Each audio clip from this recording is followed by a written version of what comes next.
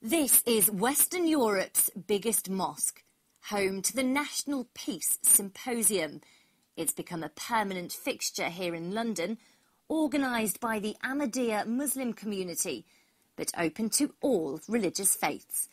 Hazrat Mirza Mazroor Ahmad explains why the event is held. Is to promote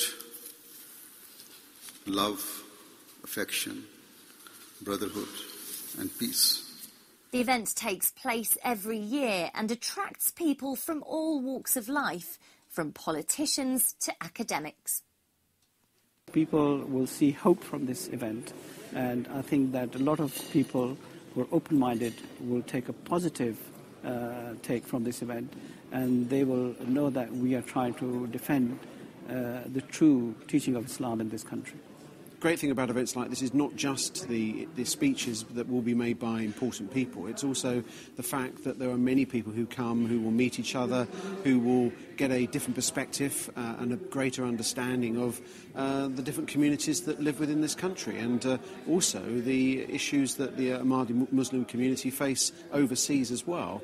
And I think that's equally important, that we do understand how often you face real difficulties in other countries. The Ahmadi motto is love for all, hatred for none. But in Pakistan, the community has faced years of persecution. Last year, more than 90 people were killed after gunmen stormed a mosque packed with Ahmadi worshippers. It was an atrocity that shocked the world and was condemned at the Peace Forum. After that terrible incident, we held the first debate in Parliament ever on the Ahmadiyya community, on what happened in Pakistan with the massacre, and we are constantly keeping the government to account by asking questions in Parliament about the formation of the group, and constantly just keeping the profile up of the community and its concern. Like the Ahmadis, Christians too have suffered at the hands of hardline militant groups. Millions of people are still coming to terms with the death of Shahbaz Bhatti, Pakistan's Minister for Minorities. He fought for justice and equal rights, but was assassinated shortly after leaving his mother's home in Islamabad. He was known and respected throughout the world, and those who took part in the peace talks believe his legacy will live on.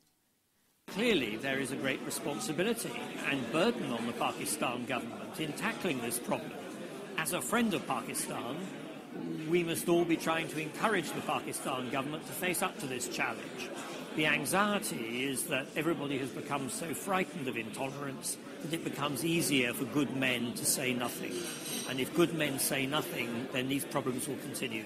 A special peace prize was handed out to the ED Foundation, a charity which for the last 50 years has carried out 24-hour relief work in disaster-hit areas in Pakistan and around the world.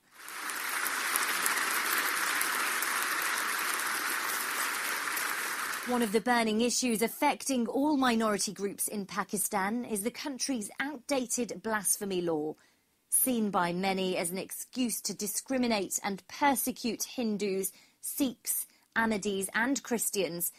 Millions want the Pakistani government to repeal it. Mirza Amjad Hussain told Pakaar News it was a subject particularly close to his heart. My own family has been the victim of it. My brother was out there. He was charged on a petty case, and he spent significant time behind bars. So I can speak with expertise on this thing, and I had to fight tooth and nail to get my brother out of Pakistan. I know at the moment this law is, discriminates against a wide swathe of, people in Pakistan. Not just the Christians, but also the Ahmadis as well as Muslims generally. This was the 8th Peace Symposium. It gets bigger year by year. Preparations are already underway for next year's conference. This is Anna Moran for Pakaar News.